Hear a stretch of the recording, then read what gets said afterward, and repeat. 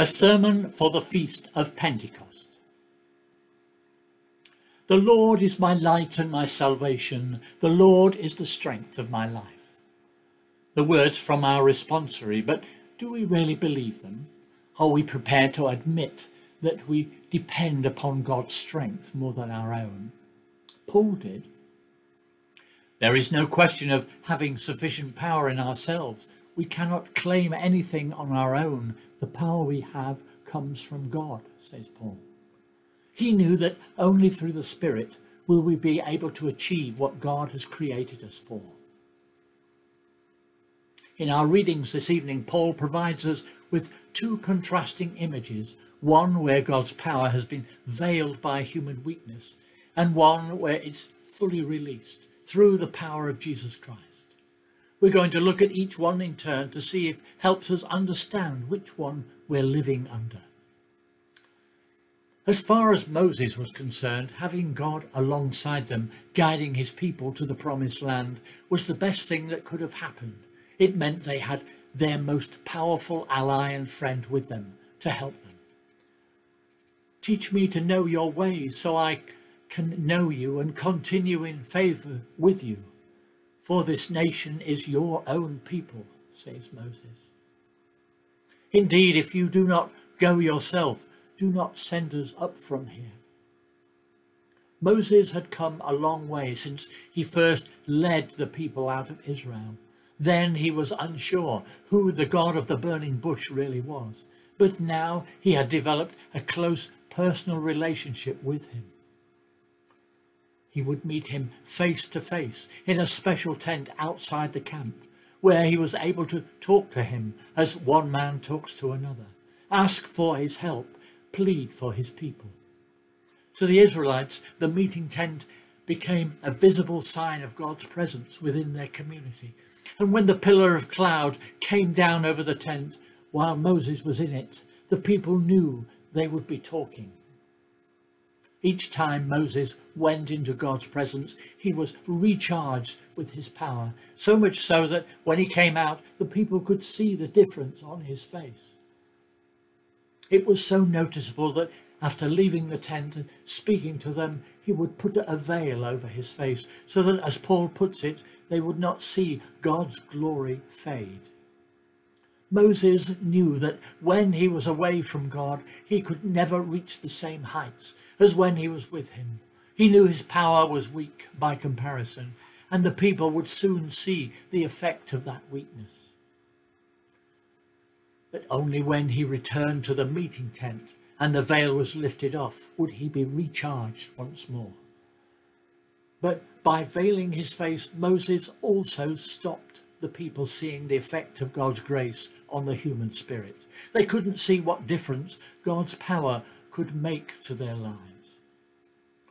In our New Testament reading, Paul uses this as an illustration of the fading nature of the written law over the spiritual law.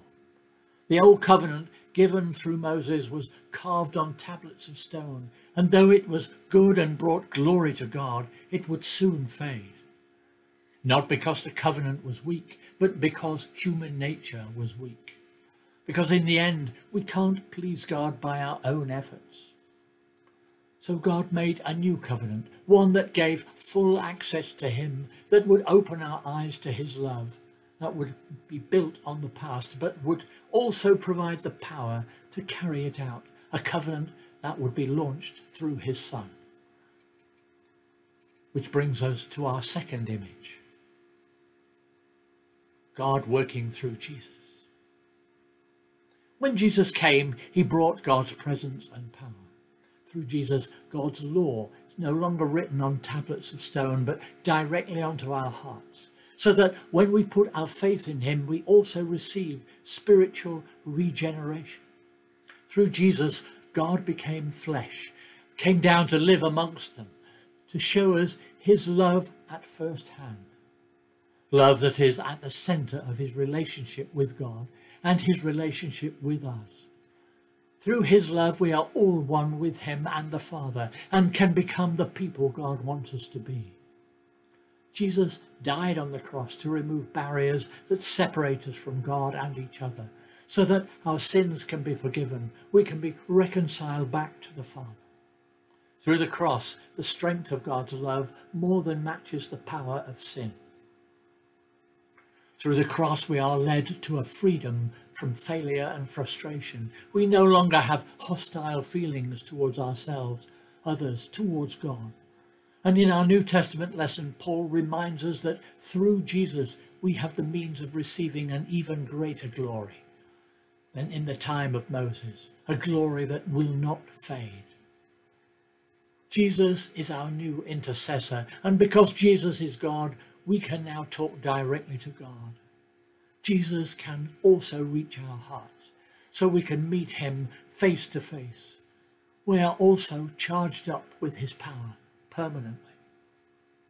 The Jews became too entangled with the rules and ceremonies of the Old Testament law to see the truth. They were veiled from understanding what Jesus was really doing for them. What Paul's telling us is that if we turn to Jesus and have faith in him, he will remove our veil, enable us to see the full measure of God's power. Often we feel too frightened to lift our veils and fully depend on Jesus, in case we're left out vulnerable. But Paul tells us that there's nothing to fear. The veil removed by Jesus will not reveal our weakness, but will illuminate our strengths and help us to be transformed into his likeness. Through Jesus we see what God is like, and if we follow him, we can what we can also become. The death and resurrection of Jesus brings life, hope and power, that same power that raised Jesus from the dead, set him at the right hand of God, and it's available to us today through his Son and his Spirit.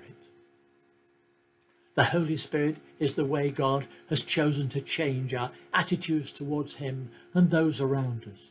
The Spirit breathes the life and power of God into us, prompts us into action, telling us what to say, giving us the boldness to say it. The Spirit brings freedom from everyday pressures and worries, freedom from fear and uncertainty. There are many things we try to hide from the world and from God, so we don't see our own guilt. And we need to change, to stop us acknowledging what God is trying to tell us. For the Spirit to work in us, Paul says we must practice seeing as a mirror the glory and worth of God. Just as mirrors facing the sun will reflect the sunlight, so we too must reflect the image of Jesus, reflect our relationship with him so that others can see his transforming power. When we focus on ourselves, we become preoccupied with ourselves. When we focus on Jesus, we become like Jesus. But we cannot change into his likeness using our own strength. We need the help, gifts of the Spirit. The Spirit works in us through prayer, Bible reading, and when we're in fellowship with others. And as his followers, we are given a mission to bring Jesus to those who don't know him, to carry God's good news message wherever he tells us to. And only through the Spirit are we given the means and the power to do it. So what power level are we working under? The power of the stone or the power of the Spirit? A power that's veiled or a power that's free and open? At Pentecost, God gave us a new beginning, a new opportunity to be transformed into his likeness, to be permanently changed, charged with his Spirit, to go boldly where we have not gone before. No matter where we are in our Christian journey, God is telling us to put aside our own strength and only depend on his, to let him shape our present and our future. Let him fill us with the power that will change us and the lives of those around us. There is no question of us having sufficient power in ourselves. We cannot claim anything on our own. The power we have comes from God.